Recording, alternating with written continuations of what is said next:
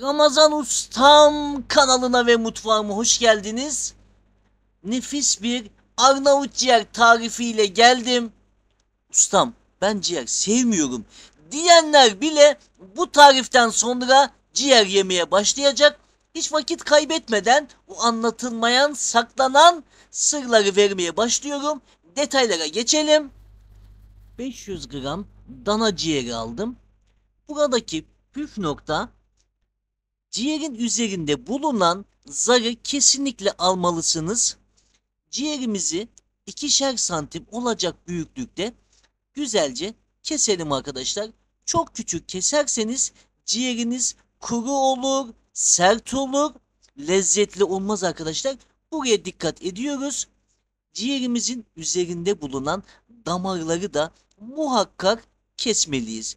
Bu püf noktalara uyduktan sonra ciğerimizi güzelce keselim arkadaşlar. Ciğer kesinlikle yıkanmaz arkadaşlar. Bunu bilmemiz lazım. 2 saat boyunca kanı aksın diye ciğerimi süzgeçte beklettim. Kanını süzdürdüm. Değerli dostlar, bakın, evet, işte bu boyutta ciğerleri kesmeliyiz. Kestiğim ciğerleri bir tabağa alıyorum. Bir sır daha vermek istiyorum. Arkadaşlar, ciğerin üzerinde bulunan o kan kokusunu çıkarmak için bir su bardağı sütümüzü ciğerimizin üzerine döküyoruz. 2 saat boyunca ciğerimiz sütün içinde bekleyecek. Dana ciğeri sütün içinde beklerken bizler boş boş beklemeyeceğiz arkadaşlar. Hemen o arada 2 adet patatesi alıp küp küp olacak şekilde kesiyoruz. Patateslerimiz çıtır çıtır olsun diye suyun içinde bekletiyoruz. Kırmızı soğan aldım. Sizlere Arnavut ciğerin yanında güzel bir piyaz yapmak istiyorum arkadaşlar. Soğanımı piyazlık ince ince kesiyorum. Kestiğim soğanı da bir tabağa alıyorum. Elimle tane tane olacak şekilde soğanlarımı birbirinden ayırıyorum.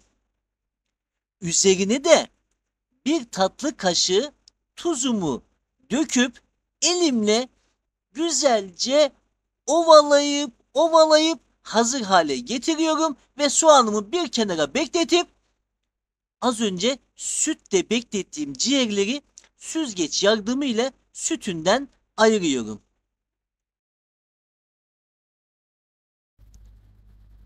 Suda beklettiğim patateslerimi de süzüyorum.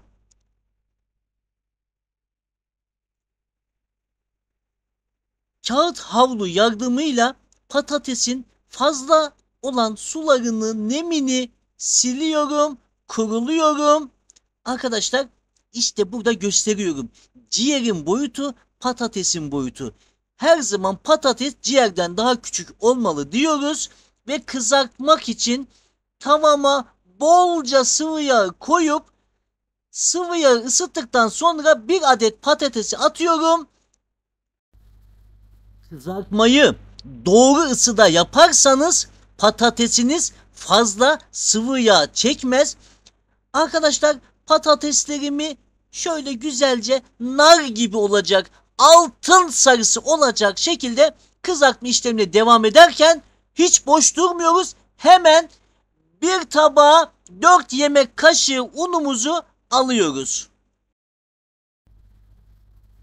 Unun içine bir tatlı kaşığı karbonat, evet, karbonat koyarsanız lokum gibi bir ciğer yersiniz. Bu bir ciğerci sırrıdır. Herkes söylemez ama Ramazan Usta söyler. Bir tatlı kaşığı da kırmızı toz biber ve devamında bir çay kaşığı tuzumuzu attık. Şöyle bir karıştırıyoruz. Ciğerlerimizi unluyoruz. Durun durun. Bütün ciğerleri aynı anda atmayın sakın. 2 yemek kaşığı ciğerinizi unun içine atın. Şöyle bir sallayın. Tüm ciğerlerimiz unlansın.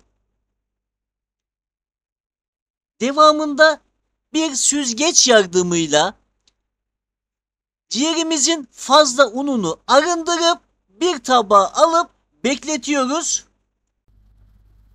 Bu püf noktayı söylemeden geçemeyeceğim. Arkadaşlar, ciğeri kızartma işlemi başlamadan 3 dakika önce unlamaya başlayın ki ciğer unun içinde yapış yapış balçık gibi olmasın arkadaşlar. Bu püf noktayı söyledim. Bizler ciğerimizi hazırlarken bakın nar gibi kızarmış patateslerimizi bir kevgir yardımıyla, bir süzgeç yardımıyla neyle alırsanız alın ama bu sıvı yağın içinden patateslerimizi alın. Bitti mi? Hayır. Patatesler sıcakken tuzunu atarsanız o patatesler muhteşem olur. Tadına doyum olmaz diyoruz. Tuzumuzu atıyoruz.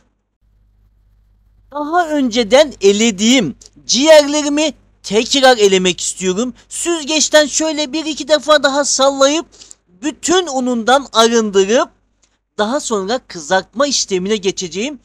Arkadaşlar, kızartmada kullanacağınız yağ az önce patates kızarttığınız yağ olmalı.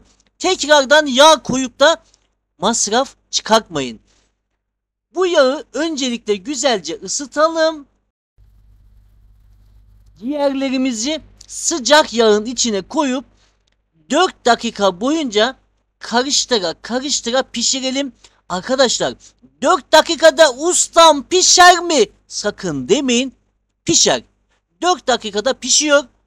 Ramazan Usta bunun garantisini sizlere veriyor. Evet, bakın benim ciğerlerim hemen pişti. 4 dakika içinde pişen ciğerlerimi bir tabağa aldım. Üzerine tuzumu ekliyorum. Olmazsa olmazı kırmızı toz biber, karabiber ve kimyon arkadaşlar. Sizler damak tadınıza göre baharatları değiştirebilirsiniz. Hafifçe elimle kekikte şöyle ufaladım, karıştırıyorum. Muhteşem bir Arnavut ciğer bizleri bekliyor. Ciğercilerin yaptığı fakat sır gibi sakladığı o püf noktayı veriyorum. Bir tabağa kırmızı toz biber, karabiber, kimyon. Son olarak ciğerleri, patatesleri kızarttığınız o sıvı yağdan şöyle 2 kaşık, bilemedin 3 kaşık ekliyoruz. Eklediğimiz bu karışımı güzelce karıştıralım arkadaşlar. Ciğere lezzeti veren karışım bu arkadaşlar. Bu bir püf nokta. Herkes söylemez, herkes yapmaz, herkes uygulamaz ama Ramazan Usta söyler arkadaşlar. Şimdi güzelce karıştırıyorum. İşte efsane bir Arnavut ciğer bu. Son olarak patatesle ciğerimizi de karıştırıyoruz.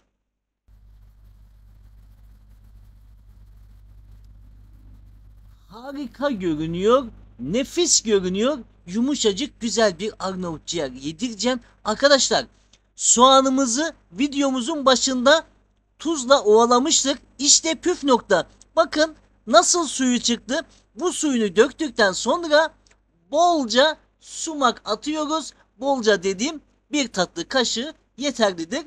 Yanında olmazsa olmaz 15 dal kadar maydanozu ince ince kıyalım. Soğanla karıştıralım. Üzerine de limon sıkmayı unutmayalım. Salatamızın son halini gösteriyorum. Arnavut ciğerimizin son hali. Değerli arkadaşlar, kıymetli izleyicilerim, bir videomuzun daha sonuna geldik. Videomuzu beğendiyseniz beğenmeyi, yorum yapmayı ve kanalımıza abone olmayı unutmayınız. Yeni videolarda, bomba gibi videolarda görüşmek dileğiyle, ailenizle, sevdiklerinizle mutlu kalın, sağlıklı kalın, hoşça kalın. Ramazan Ustam kanalında kalın. Bu hafta da bizden bu kadar. Eyvallah. Allah'a emanet olun. Hoşça kalın.